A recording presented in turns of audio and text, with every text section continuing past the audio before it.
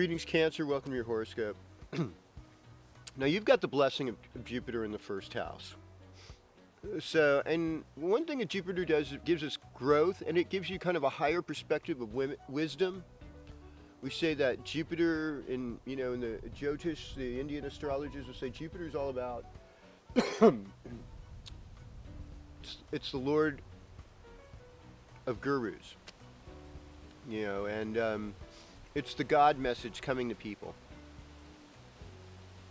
The higher power. Symbolized by gold, by brightness, yellow.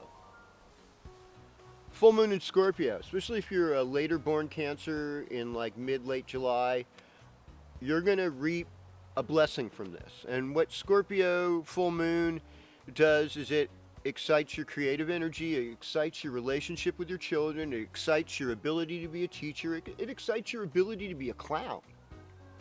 All of these things get booted up, okay? And since it's in that later part of Scorpio, it's kind of moving towards Sagittarius, moving towards that sixth house of service to others, helping others, working together as a team, helping small pets, uncles and aunts,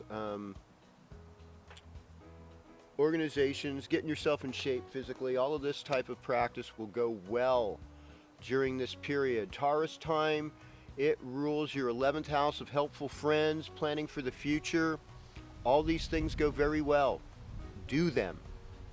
And the transformational relationship thing will happen whether you make it or not.